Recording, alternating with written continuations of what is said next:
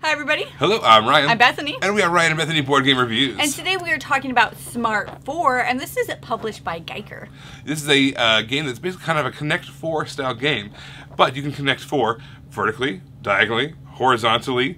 It also is a three-dimensional style game, so you can even go tall ways, or you can go diagonally tall ways. Tons of different ways that you can Connect 4 in this game. We actually did a sponsored kind of playthrough video of this game already, showing how to play this game. So if you're interested in how to play the game and see us in action playing the game, be sure to check that video down below. So I'll have the link in the description so that we can just check it out and have a little fun with that. But yeah, as far as the actual game goes, yeah, this is a Connect 4 style game, trying to get 4 in a row in order to win.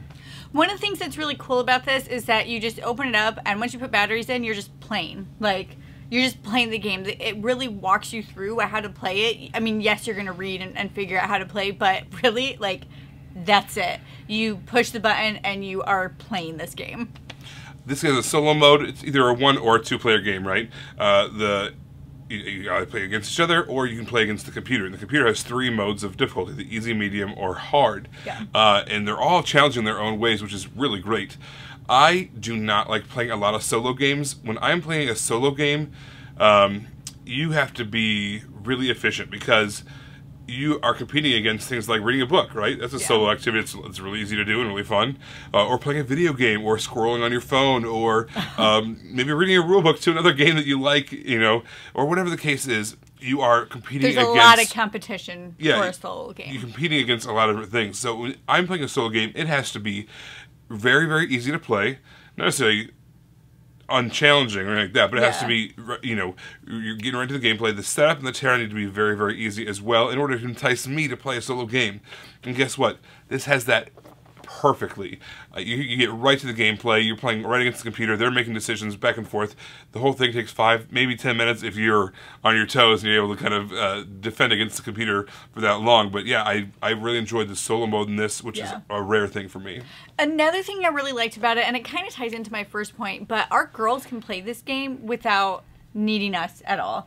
Like, and we don't even need to make sure that all the bits are there afterwards. We don't have to reread the rule book or refresh them on rules. No, they can just get it out and they can play it. So much so that they've done just that. They get it out and they go straight to playing. And one of the things that's really cool is they like to stack it. Right? That's how they like to play, like any child would, like to stack things. Then the game will beep at you if you try to stack it too hard, so they know, nope, can't do that. So I don't even need to remind them of anything because the game reminds them how to play. So I just think that's really cool that the girls can get straight into this game and not need us at all and can just, like, get to it. This is an abstract style game, obviously. It's just kind of those black and white pieces on the board. And it's a Connect 4 style game. We've seen that style of game before. That's not necessarily a new concept in gaming. You're trying to connect things. Tic-tac-toe, the game itself, Connect 4. But what did this bring to the table that was new and different? For one thing, the 3 dimensions, right?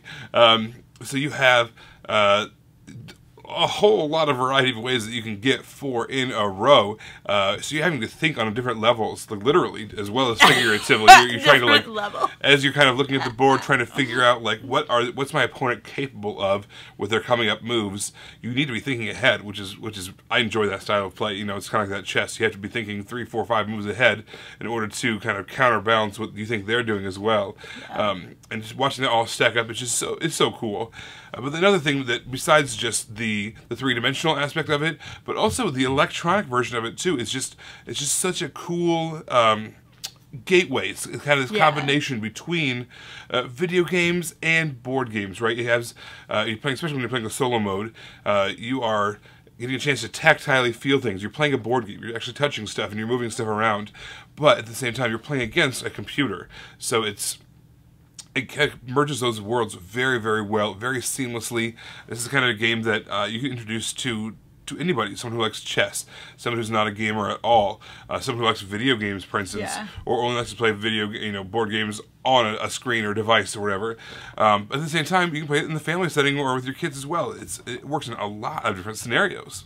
So one thing that I really liked about this game, just like my overall perception of it, is I feel like it does that in between world. So if you have a child who just really likes their tablet or really likes playing games, I think just the subtle noises that the game makes when you press, okay, you press it, makes a beep, and now it's your turn, I think can fulfill some of that sensation while also not staring at a screen. And honestly, I kind of feel like this would be a good travel game for us, like to have it in the car if we have road trips. You could just put the pieces in baggies and then the kids can just pass it back and forth to each other, and I just feel like that would be perfect in that setting. Yeah, I mean, this is a fairly simple concept. This is a game that, like I said, we've seen mechanically. We've seen this game before, right? But it was smooth. It was easy to play, and it was fun. So there's nothing, besides. It's nothing earth-shattering here, right? But nonetheless, I had a great time playing this one. It was right to the action. It looked cool and made you tickle your brain in just the right way. Everybody, thank you so much for watching it. Don't forget to subscribe so you can see our videos as they come out. Until then, you can find us in all of these places. You guys, thanks so much for watching, and we will see you next time. Bye.